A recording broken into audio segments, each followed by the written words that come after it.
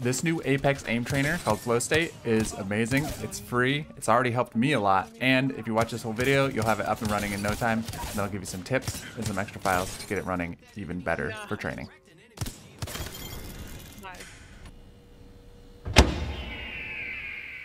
In this video, I'm going to show you how to get the new Apex aim trainer going. It's called Flowstate. It's a mod of a hacked version of Season 3 of Apex, so you don't have to pay for it. I'm going to show you how to get it up and running, even if you have nothing installed yet. We're going to go from 0 to 100% installed, and I'll even give you some tips on how to use it and the ways to actually get the most out of it. Let's go. Very first thing you should do here is make a new folder. I just made mine on the desktop, but you can make it wherever you want. I'm going to name this one Aim Trainer Apex because my main one is actually Apex Aim Trainer, but I'll put everything in here because this is exactly what you're going to do. Okay, we have the new file open. Perfect. Next thing we want to do is start putting all of our files in here that we're going to need. The first thing to download, because it's the biggest and it's probably going to take the longest, is the r5reloaded.rar. So in order to do that, we can go to the R5 Reloaded Discord. They're the group that made this hack of Apex Legends Season 3 in the first place. They have instructions on how to install their thing, which we need to install before we can install the actual Flowstate Aim Trainer, which is a mod of this. I have a link to this Discord and direct links to everything you'll need in the description below the video.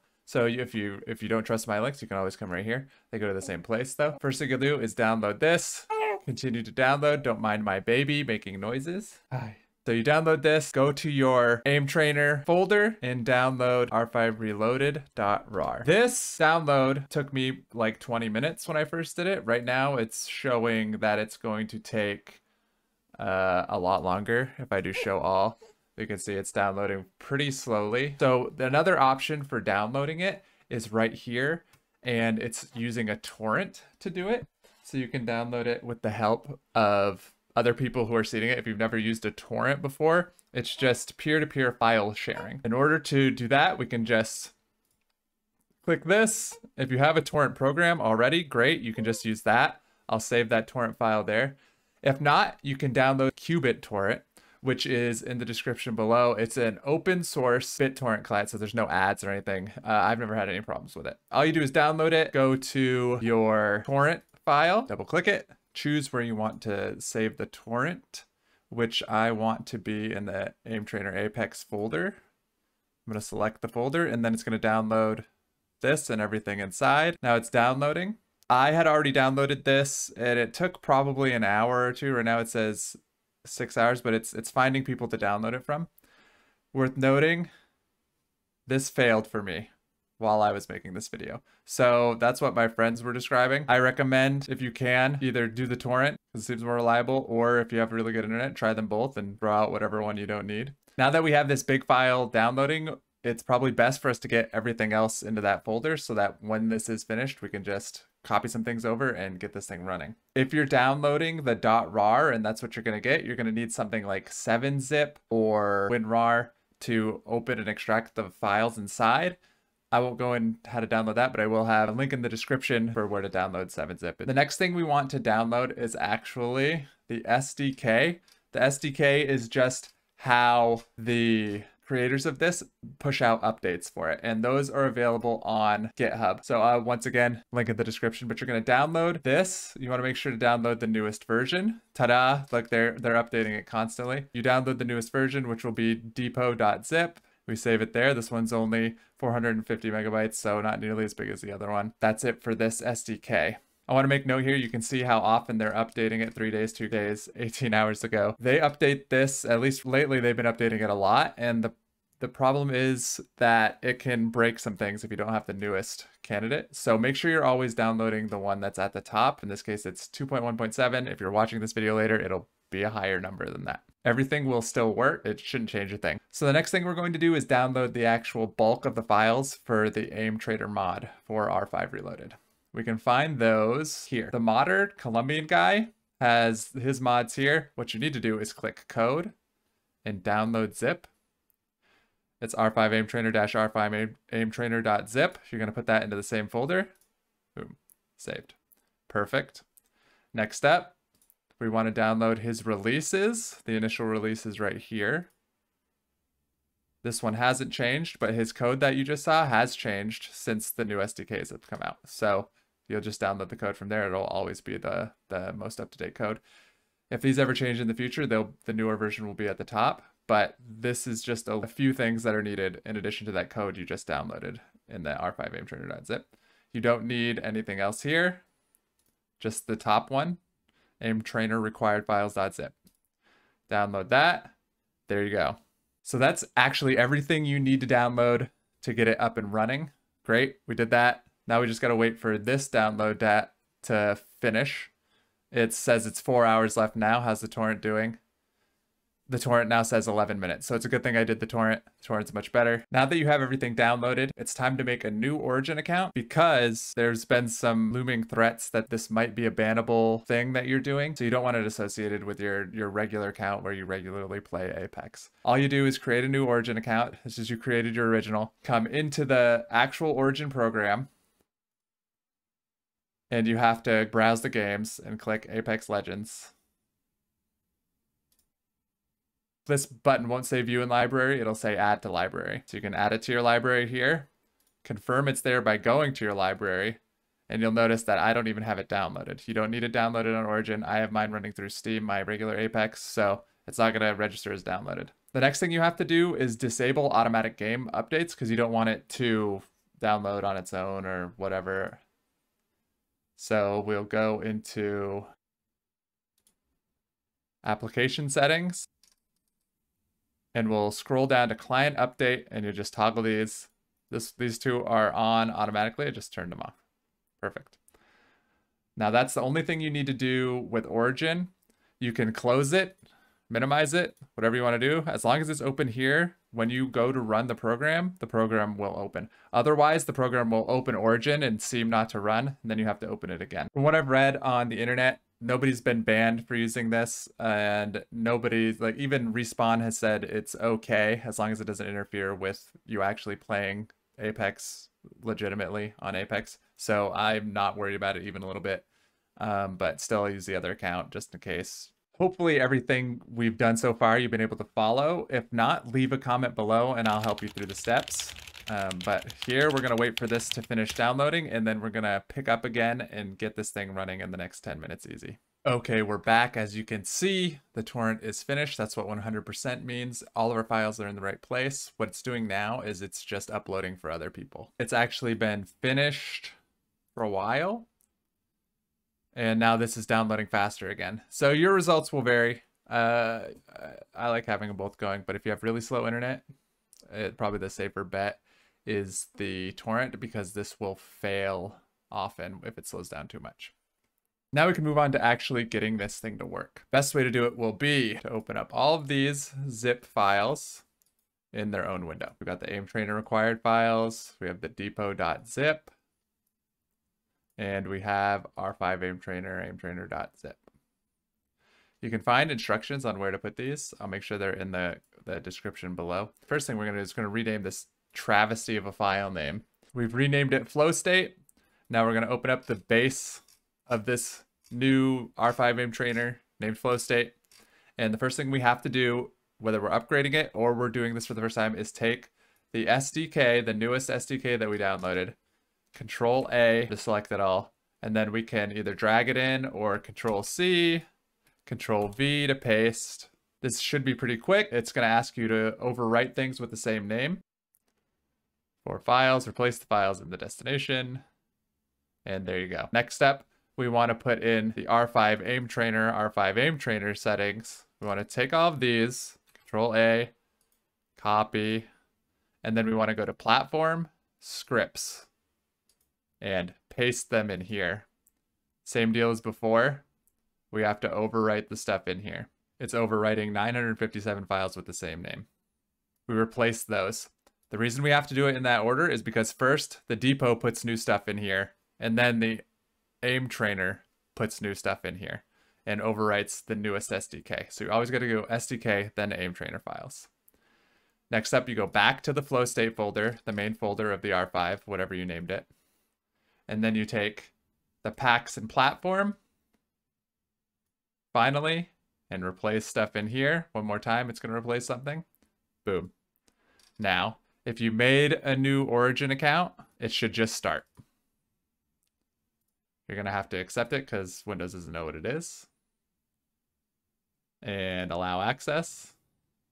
And it's going to start windowed. All right, we got it running. Perfect. What we're going to do from here is actually not show you how to play it yet, because there's a few more things. I want to get your settings in here. By default, it's just all the default settings. So if your key bindings are different, if your mouse sensitivity is different, it'll be wrong. Right now, mine are what I use because I've already changed it and it's not actually located in the folder you just created. So the first thing we'll do is close it. We're gonna get your regular Apex video settings and your regular Apex controls on there, and I'm gonna show you how to make it start in full screen so you don't have to keep changing it to full screen when you want to use it. Close all of our zip files. We don't need those anymore. We can leave this base open. We want to go to the File Explorer, and you want to go to your users folder. So you go users and your name here, whatever your username is. It won't probably be Tomah. And you want to go to saved games, respawn. And now you'll see you have two different Apex folders here. This is your game's Apex settings. This is the new Apex that was just made, the modded Season 3 version, the Flowstate Aim Trainer version. So we want to go into Apex, local, and we want to copy settings.config and videoconfig.txt. So I just copied them. And then you can go back to respawn, go to this new one, local, and paste them in here. Since I already did that, it doesn't matter. I'll do it again. It's the same thing. It's just going to take your files and move them over here. So now next time you open this, they'll be there. But before we open it again, we want to fix it so that it always opens in full screen. We can find the file that we need to edit by going to Platform, Config, and then we want to scroll down to Startup Default Config. You might have to right click and then open with, and then I just use Notepad because it's just text. So we get in here and you can see it's got some stuff here, no vid, blah, blah, blah. We want to change windowed to full screen and save it. You'll have to do that every time you update because this will all get overwritten again. You're ready to go. You have all your settings, you have it in full screen. Now we just double click to open it. Boom, we're in, it's full screen automatically. Click to get to the lobby and you have it installed.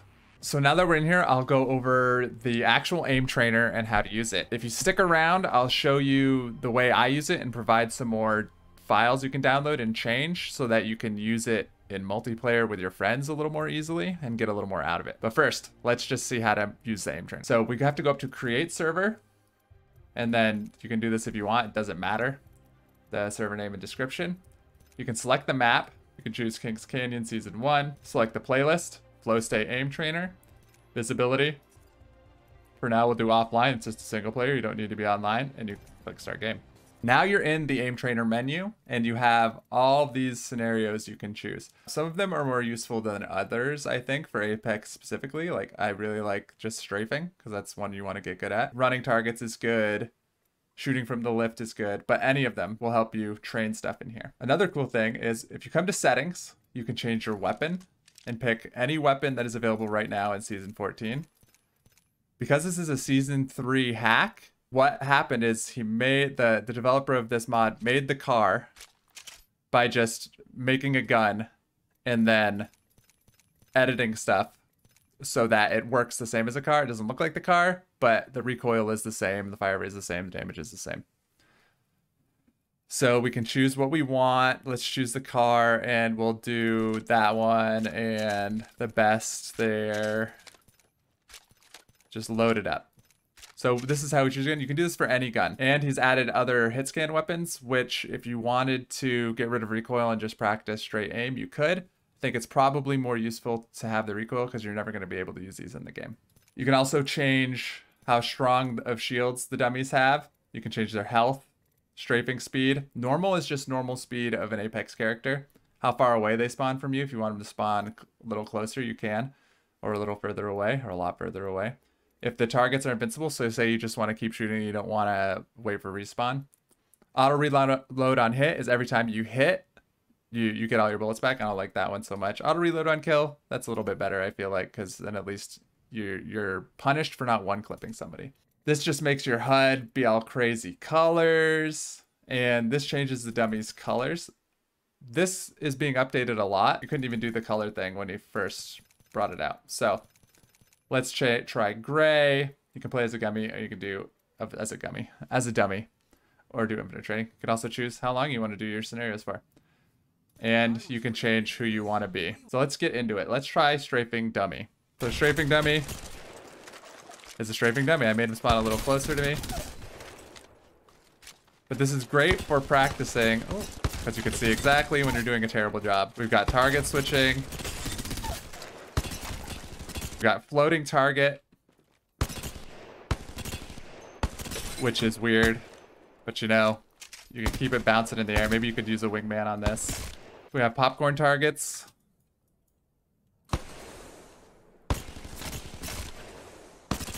So it looks like they're jumping on octane things. Tile frenzy. And it's just the targets from the firing range.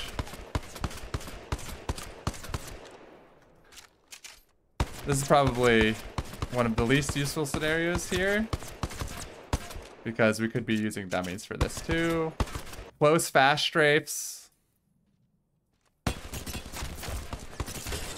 The dummy just kind of glides around. Another not liking scenario for me. We have smooth bot. He's invincible. We've got fast jump strafes. Hey, that doesn't look at all like Apex. He just jumps it. He's instantly back down to the ground. So I don't know how useful it is, but you know, sometimes it's good to add variation. We have Arc Stars practice, where only 6 count. We've got grenade practice. So you can't move. You just got to try to throw your grenades up so they land and explode and hit the people. We've got shooting Valk's ultimate. So they're flying up, and your goal is to figure out where you're shooting, where you have to lead to hit them. And I am awful at this. We've got shooting from a lift, like Horizon's lift. I actually played this several times and then went right into the game and was able to do way better than I've ever done before from it. We've got skydiving targets. They're coming in. Running targets, good for making sure you have the perfect aim while someone's giving you an easy target by running in one direction. One of the things I wish was different with this, and one of the reasons I chose gray dummies originally, was because when you have a high contrast target like this yellow guy, like it's so easy for you to pick out where he is. Even the corner machine, boom, he's right there. If you have a different colored target like Wraith, it's like a default skin. It's so much harder for your eyes to pick that person out. It's gonna be harder to aim at them. It's gonna be harder because you can't see them to know where to aim as well. I wish you could also have just a different, like, choose a regular Apex character to be here, Wraith, anybody, or ideally all of them, so you could pick which one you want to use. Another thing is, if you are allowed to move in this scenario, practice moving. When you're really playing, you never fight someone who's strafing by standing still and shooting at them like this. It's fine to practice standing still and see if you can really just get the aim down, but you're going to need to be able to integrate your strafes and use them as well, and train like you're actually going to play. You don't only get the aim trainer. You have all access to all weapons in multiplayer here, and they all have recoil patterns. I checked, they're very close. I don't think they're perfect, but I think they're very close to actual Season 14 of Apex. So you can go in and look at all these servers. There's more every day. So you can just come in and practice. Ooh.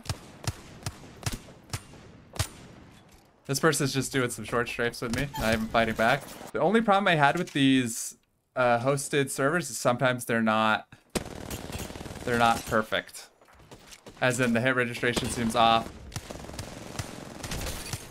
See, right there, I was nowhere near this person's head. So these servers are kind of a wreck, and I don't really like using them at all. My actual favorite way to use this tool now is not the aim trainer itself, but creating a server that I can use with my friends and we can actually work on stuff and train. What I'll do now is I'll show you how to create a server here and get playing with your friends so you can actually work on stuff specifically. I'll also show you and provide you edited script files for the weapons that make all the weapons do 1 damage so that you can spend longer seeing how you're shooting and figuring out if you're doing as well as you could so you can work on specific things. So of course, it's not just as easy as going to create server and selecting visibility and doing hidden or public, because that would be too easy. We need to forward some ports from our router in order to get this going. And the ports you need to forward are 37015 through 37020. If you're unfamiliar with how to forward ports, you'll have to figure out for your router what you're doing. On my router, I have a TP-Link router. I just went to advanced and looked for anything that I could remember about port forwarding, and I remembered NAT forwarding. See, it's got forwarding right in the name. Port forwarding, boom. And then I just added these. UDP is what you need to add. If you don't believe me or you want to go check any of this stuff, you can go to the R5 Discord and look around. But I just did this and it worked. I was able to go into the game, create a server, hidden. There's another step you need to take, and it's not super obvious what you're doing. So I do have a hidden server, but I have no way to bring people here. So what I can do is press F10 and go to hosting. Now, I'm broadcasting this token right here, and you can copy and paste this to your friends. They'll go to browsing, private servers, and enter it, click connect. So you can either do it creating the server through the menus like I just did, or you can go up here and do custom team deathmatch, choose the name of the map. It's different than before. You can choose a night map, hidden, and then start server. If you're already into the game, even the lobby, it'll say change level. Once it boots up, you'll have the thing and you can share it. All they have to do is put it in and they'll join you and you're good to go as long as you forwarded the ports. If you didn't forward the ports, this will be red and tell you you didn't forward the ports. How you do it. So you have F10 to close this. And now you're still not ready to go. Guess what? You're still not ready to go because if you look at, you can press escape and go to dev menu, survival weapons, and choose any weapon here to spawn on the ground underneath you. Except it doesn't work because you need to know the code. You need to know how to turn on cheats to use the dev menu. All you have to do that is press the tilde key, SV_cheats1.